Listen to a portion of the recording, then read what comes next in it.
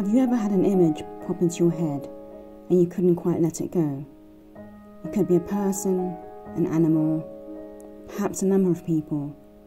It could be fairly innocent or intentionally macabre. It's very hot in the city and there is no escaping the heat.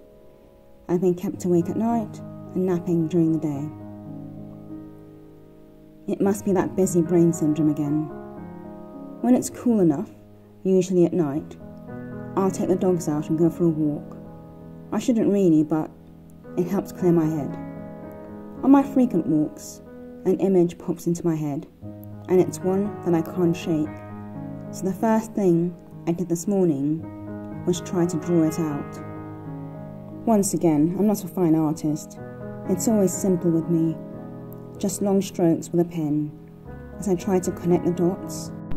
And once more I use some colours, as I've always liked little pops of colour in my drawings. This image is of a hooded figure in a forest. It's wearing a cloak, a long cloak with the hood up. We can't tell whether it's male or female, yet. That's part of the mystery. However, there is a dark air about it. I've decided to use this scene in my Heathens series. There's a particular part in book 2 where I'm being hit pretty hard by writer's block. In this part of the book, I'm trying to introduce a character who will go on to play a larger role, I suspect. I think this cloaked character will fit in perfectly. Heathens is a magical series, a fantasy filled with a wonderful world of witches, warlocks, and magical folk, but not as we know it. In its warring worlds, peace pacts and blood magic. It centres around 2 prestigious houses hidden in plain sight on the banks of the River Thames in London. These houses are centuries old and are used to house young orphaned witches and warlocks as they prepare for the heathen world. I'd always wanted to write a witch or warlock series, particularly since there are so many myths, folklores and legends I wish to include.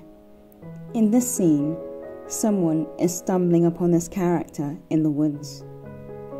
I've intentionally left the cloak devoid of colour, as I don't have any colours that are right for it. Naturally, I'm still using my acrylic paints, as not being an artist, I don't see the need for watercolours. I believe they can be quite extravagant and would hardly be used. I imagine the lone figure standing in the clearing, alone, surrounded by trees, leaves and plants. A few plants that will play a huge role in the character story. And as I work on this simple drawing, I make up a few poisonous plants that will play a part in the story arc and through the entire series. Drawing is not a form of procrastinating or time wasting, although some may see it that way.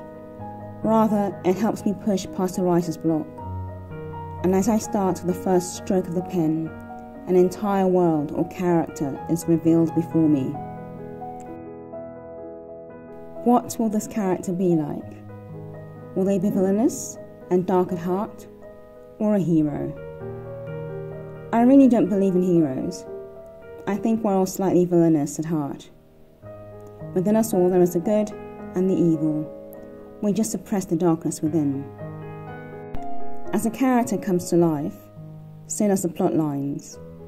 I begin to imagine how they will interact with the other characters, the chaos they will unleash.